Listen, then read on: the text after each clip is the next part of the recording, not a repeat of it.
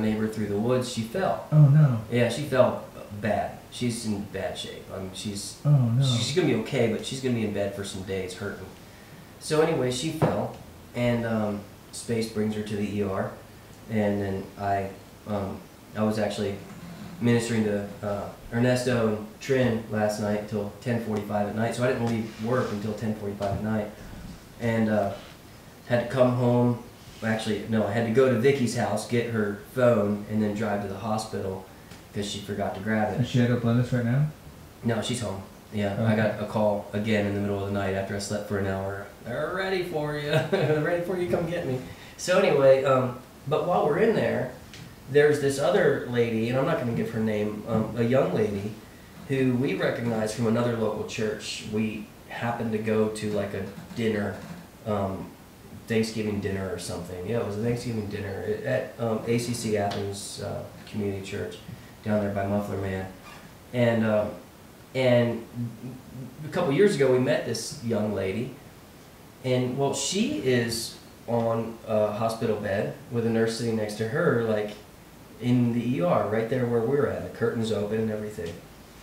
And she was there because she was having suicidal thoughts and actually was on the edge of killing herself. And she called the police and said, "I need help," and they brought her to the hospital. And so Vicky falls. That's not a good thing. There's nothing good about Vicky falling. I mean, she's not in good. You don't want Vicky falling. Any of us should fall before Vicky falls. And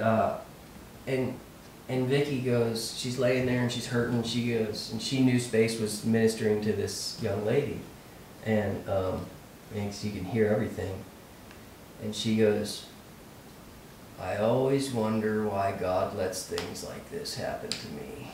And she's like, "I'm already getting one of the answers. Oh, how he's being good even in this." And like, it was amazing. We got to actually take that young lady home, and because she didn't have a way home. It was a beautiful thing. And so, a bad thing, an actual truly bad thing. You know, it's not that it seemed bad, it's that it was bad. God allowed to Yeah.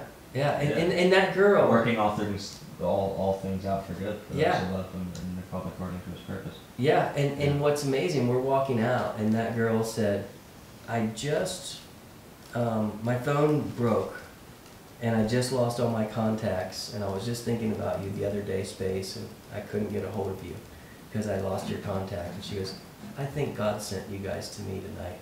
And it's like, yeah. Praise the Lord. Yeah. So, anyway, sorry to hijack it, but that story. Yeah. Well, I do believe there's a reason for stuff happening, but I really think we should look on the bright side of a tragedy or an accident. It just seems kind of, what's the word?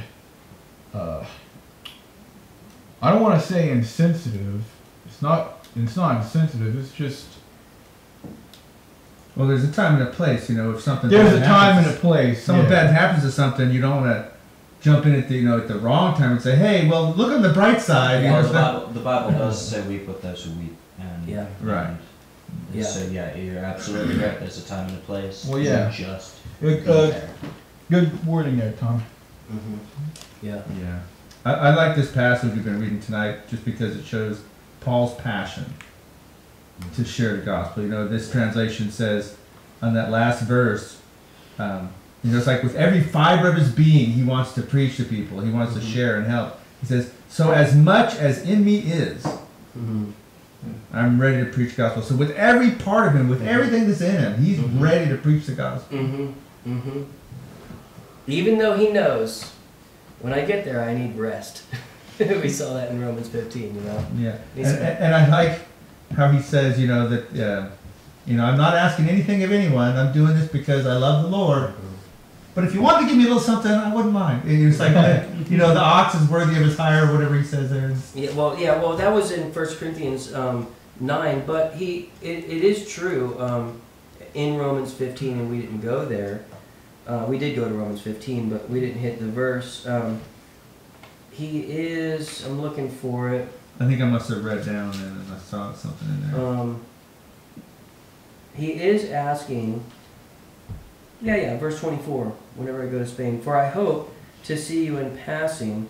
And he said, I hope to be helped by, on my way there, on my way to Spain. I hope, Romans 15:24, for I hope to see you in passing, and to be helped on my way there by you, when I have first enjoyed your company for a while. He does want them to help him, financially support him going to Spain. But even that is for the ministry, Right.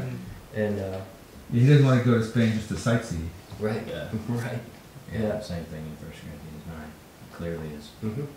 I don't just want money. I need it in Mhm. order to free me up from making it, so that I can Yeah. preach the gospel more. Yeah, it's those who long to get rich. They're the ones that enter snare and temptation. Yeah. Yeah. Yeah, but so, in almost every single verse, for I long to see you, oftentimes I purport to come unto you. I'm a debtor to everyone.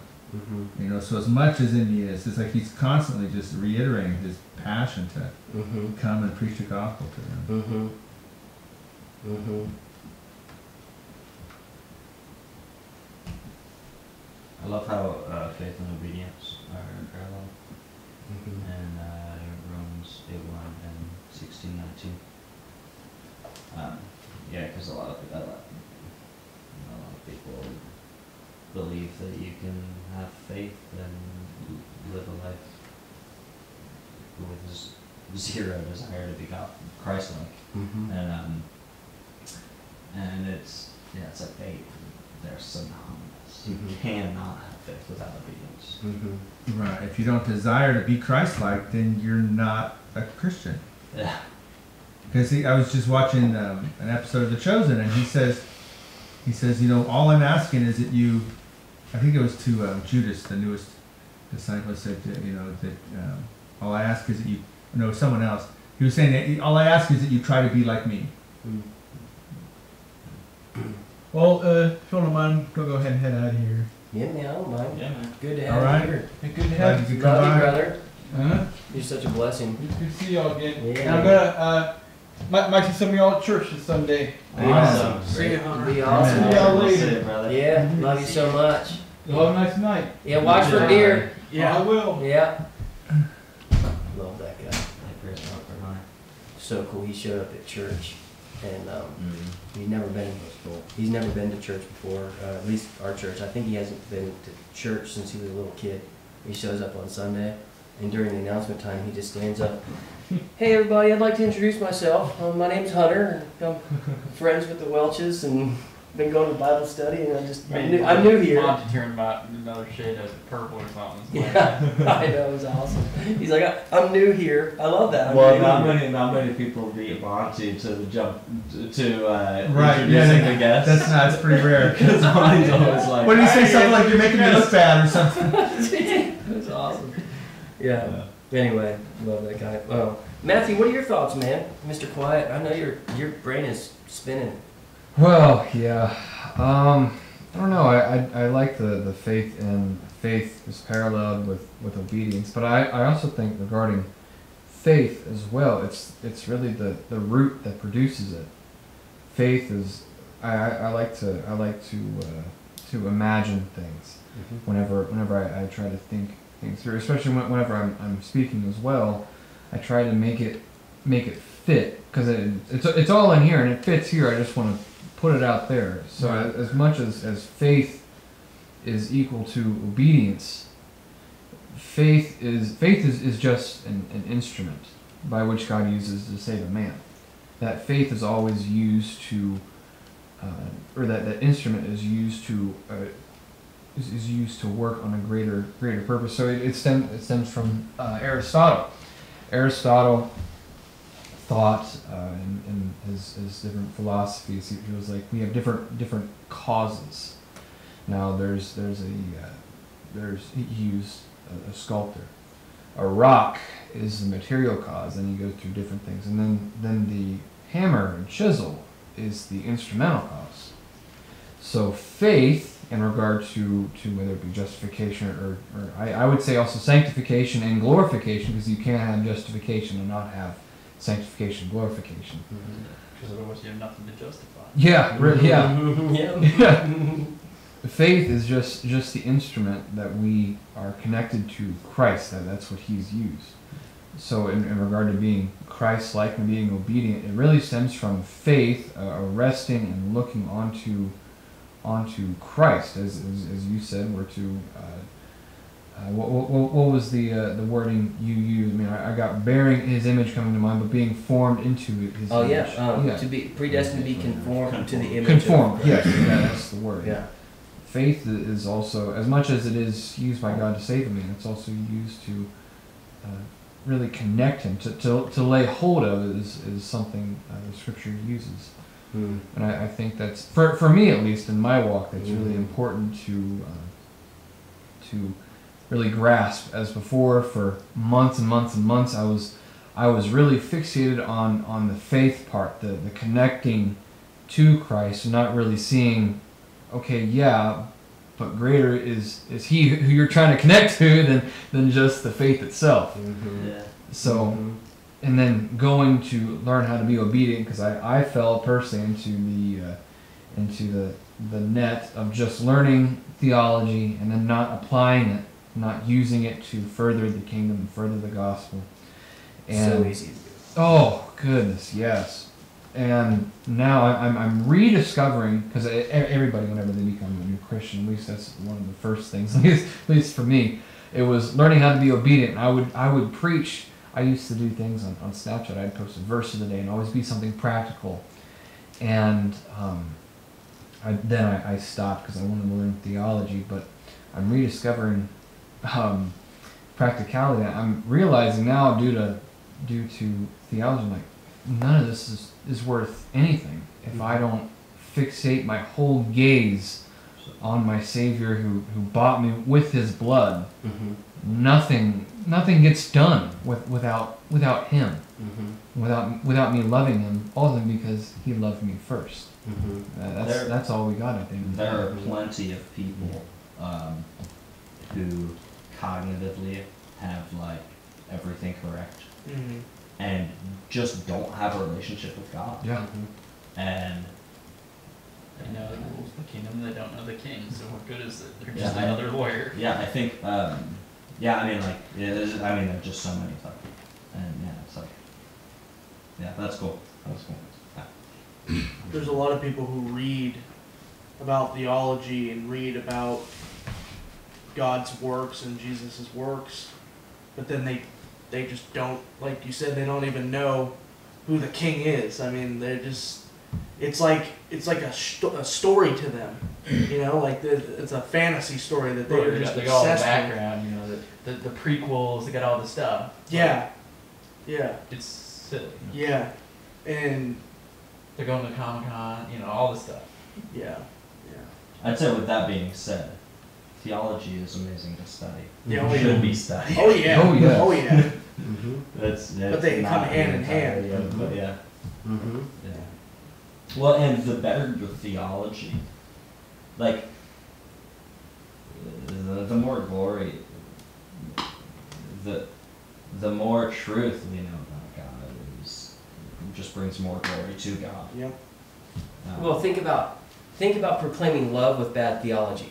Yeah. Okay, and you that's how you get all these churches with the rainbow flags, Yeah. and you know Yeah. they're proclaiming love, love, I mean, love. if you're bad at theology, you're just the church of Satan at that point. Yeah, yeah, but it's bad theology in the sense of they're saying this is what the Bible says. It's not. And so, I mean but that's this proclamation of quote unquote love, which we're talking about. Like, wow, man, the heart of God's love in Paul's heart, you know, and so if you like that has to be aligned with truth, you know, Yeah, because yeah.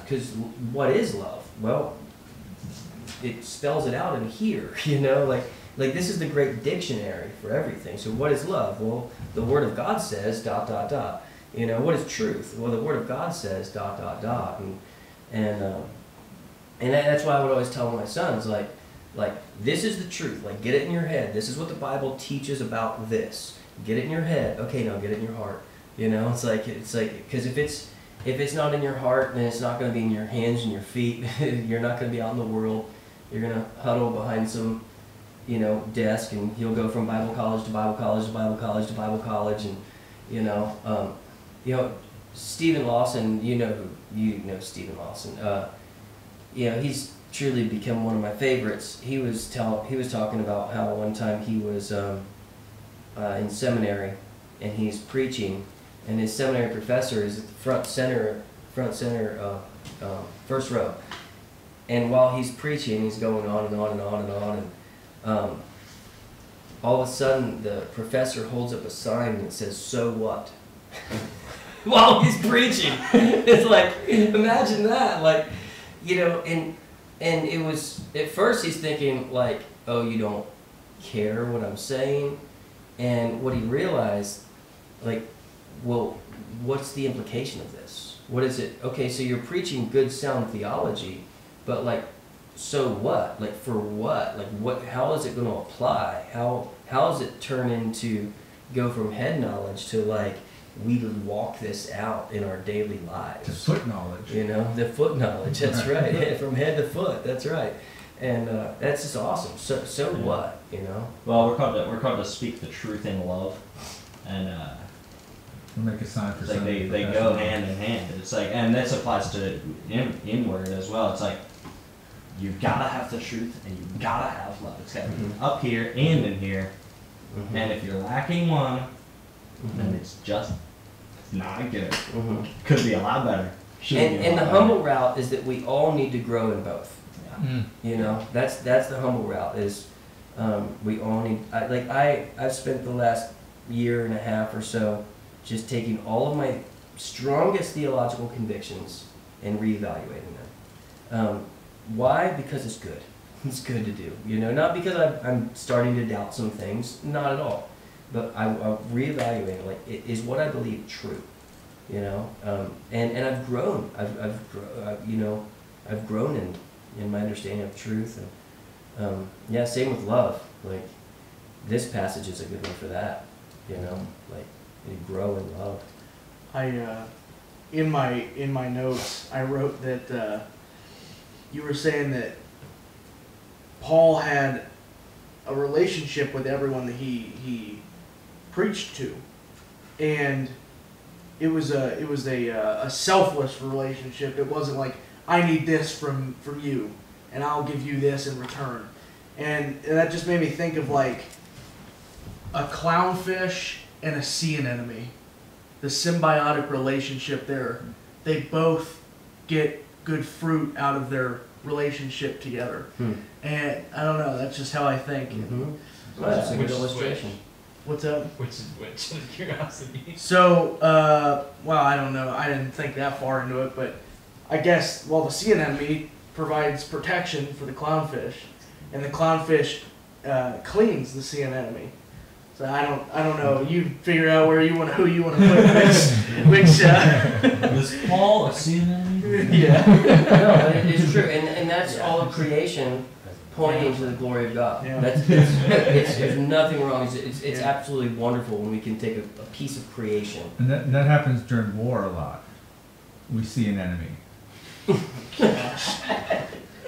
There's the peanut gallery over there. I think I see a clownfish. So it is 9:10. We can keep talking, but just know that anyone obviously is free to go anytime. I love Hunter being like, if you don't mind, I'm out of here. Say 57. I'll go find the bathroom. He's just gone. It's the bathroom. We really are that free. Anyone else? We don't have to wrap it up. We can, or we can keep going. Anyone have any thoughts? Let's see. Last thoughts. I didn't say they have to be final thoughts. Not final.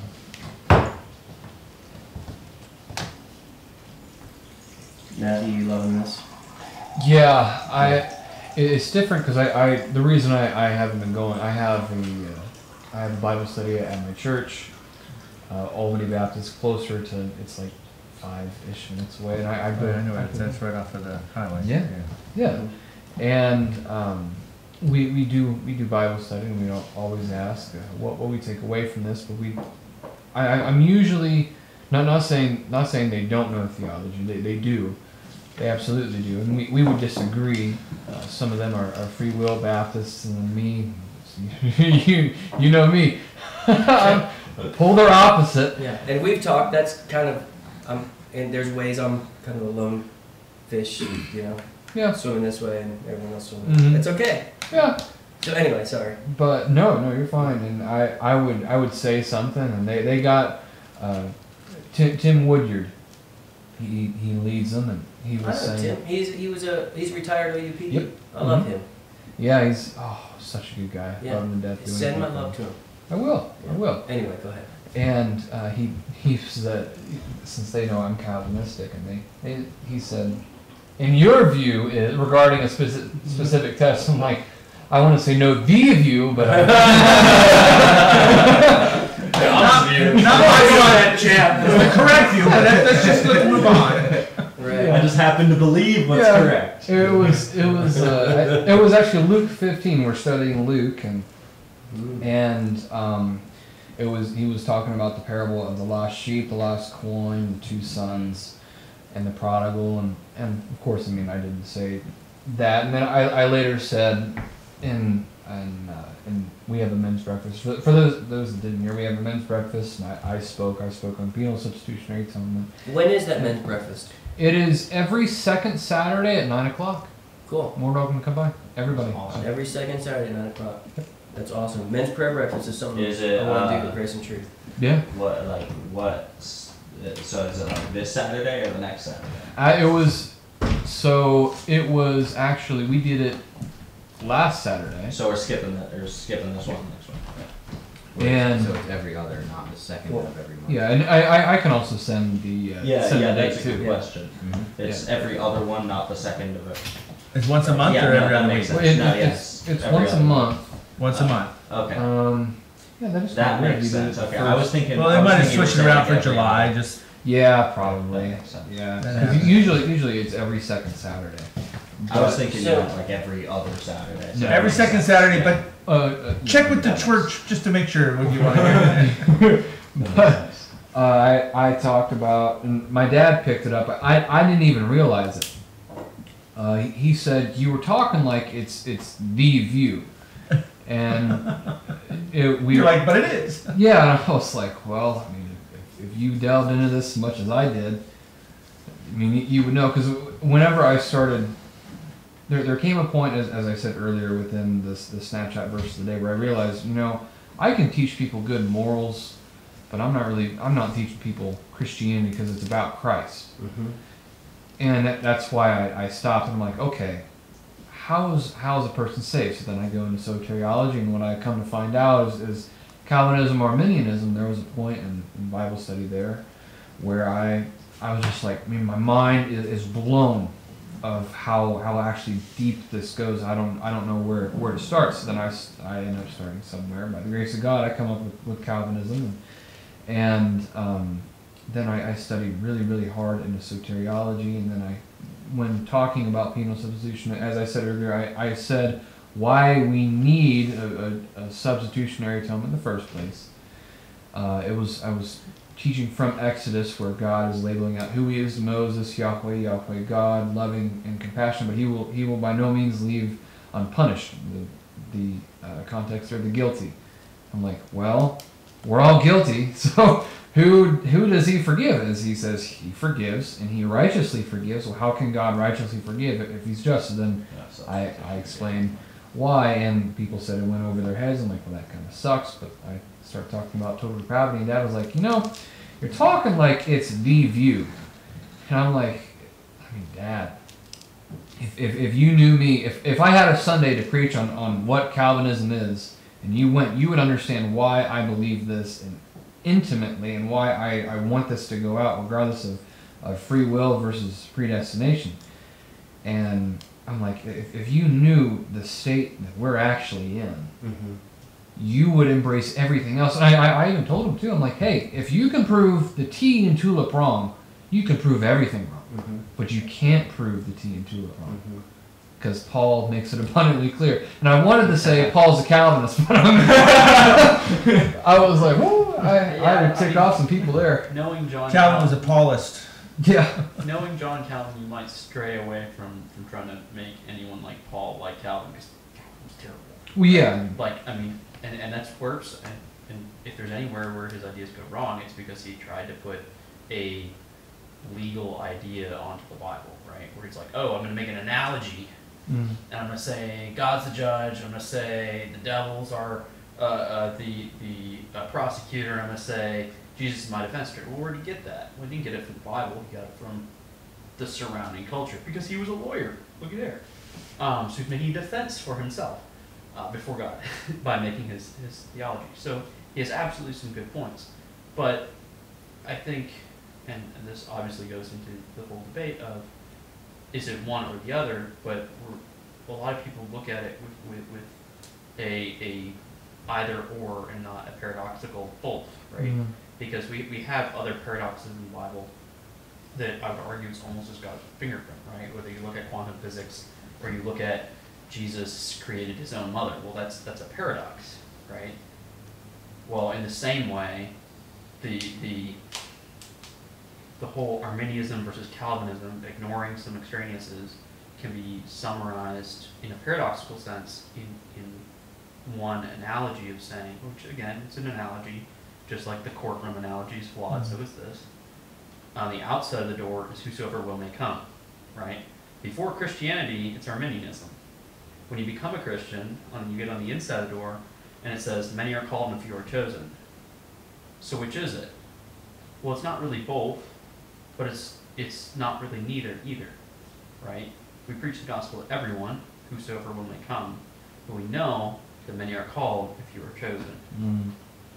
And I think, and perhaps I'm oversimplifying, but I think that is the most true to God's character, because it doesn't try to cut off one or cut off the other in the goal of making something more clean than it should be. Because here's the thing, God makes things that are beautiful, they're not clean. They're clean in his sense, but not in our sense. I don't think you're oversimplifying. I think you're overcomplicating. Yeah, me too. It's not a matter of to use your analogy. It's a difference between the calls. It's a difference between the general call, which goes out to all. Right. So just to be clear, I'm also Calvinist. The general call goes out to all, and there is a true, genuine invitation for all, all men, and there's a genuine responsibility to all men to receive the call, the general call of the gospel. But as Matthew was saying, creation. What's that? The creation leaves them without excuse. Yes. Yeah, but the problem is total depravity. The problem is that no one in his natural state is able to save himself, is able to choose righteousness, given that his will is enslaved to his sin. So everyone receives the general call, but only those who receive the effectual call of the Holy Spirit, Only who are those who regenerated. receive the effectual call are on the inside of the door. Right. The door Exactly. of salvation. So to speak. Exactly.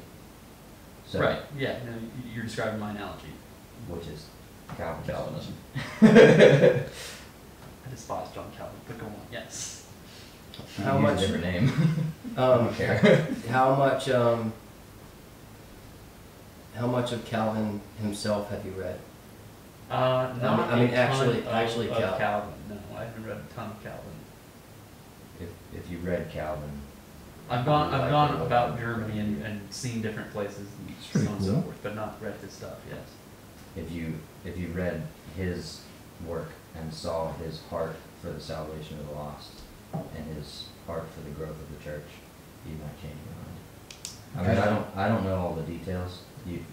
You're speaking of things that I don't know. Yeah. I do know some of the controversies with the Servetus thing, for example. Yeah, like I know that there are some. I know the majority position. I will of also Arminians, say- and I know the position of Calvinists. I don't know. I don't know the details, There's also a but- fruit thing that kind of has me at this point, right? I've been to a lot of churches, Mhm. not necessarily by choice, but just because serpentine life path, right? And and this is obviously painting a broad brush, any church that has said we're Calvinists on the top, there has been almost no fruit on the bottom. Well, Calvin himself Right. Now, just now, completely disagreed. now that may be the case, but the functional result is that there's no fruit because they're like, well, shoot, it's their fault anyway. They weren't called. I literally had a neighbor that in St. Marie, and that was like their whole theology. Is like, well, we don't need to do anything. We're all here. Well, that's the difference. It's like, yeah. freaking Yeah, idiot. that's the difference between hyper. And that's not the first time either. I've probably 3 So, different churches. If you look through In actual, Michigan, if you look through church history, the world missions, like what we know is like world missions, sending missionaries out into the world to spread the gospel. That goes as recorded now, but yeah. yeah, like what we I mean, like right now there are tons and tons of missionary organizations that you know that send people out. If you go back, and this goes back to 1700s, mid 1700s. Any missionary organization will agree with this, whether they're Calvinist, whether Arminian or not. They will all agree that it all began from the preaching of Andrew Fuller, who was very staunch 5-point Calvinist, and his preaching awakening a heart for the lost in a man named William Carey.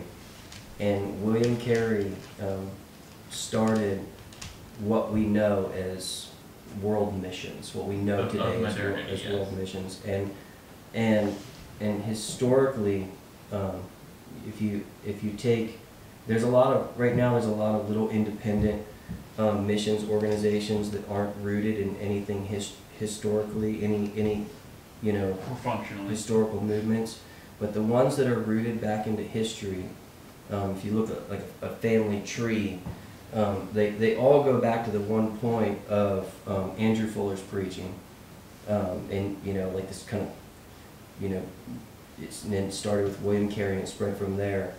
But as it branches out, the closer and closer you get to that beginning, you will see that all of the most influential world missions groups and movements were all rooted in the doctrines that what is called and rightly and wrongly called Calvinism. I wouldn't say I'm a Calvinist. I would say I'm Calvinish. Calvinist.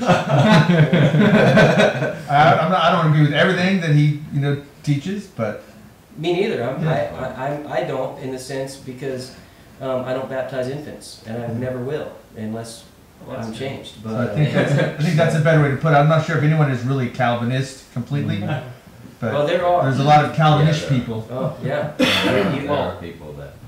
For example, for background on my experience with Calvinists, is there's Calvin University in Michigan, and a lot of related associated pro-life work. One of the biggest customers to the abortion clinic in Grand Rapids are the women that go to Calvin University. Not Grand Rapids, which is 20,000 students. Calvin University, they have a big presence of pastors coming from Korea, or people who want to be pastors. And they go to the United States, they find someone, whatever, get them pregnant, and send them to the clinic because they can't have people back home finding out. And like the statistics to back it up, because you have the abortion clinic and you have I forget what they call it. It was basically a crisis pregnancy center, but they had some name for it.